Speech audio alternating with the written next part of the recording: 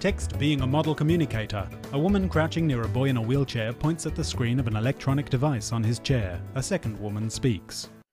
Modelling is teaching through doing. It isn't about what the child is or isn't doing, it's about what we, the teachers, are doing. We need to show them over and over again how they should be communicating.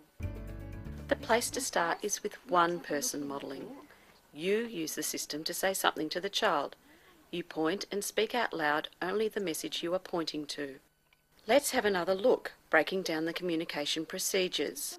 1. Start from the beginning of the process. For example, by picking up the book and going to the menu page. This way, you are reinforcing the correct use of the system.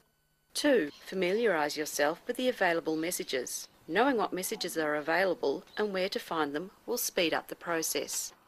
A woman with a toddler in her lap turns the page of a book and points.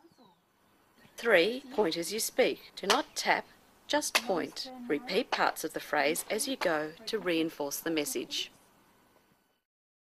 With two-person modelling, you and another person use the communication system to interact in the presence of the AAC user.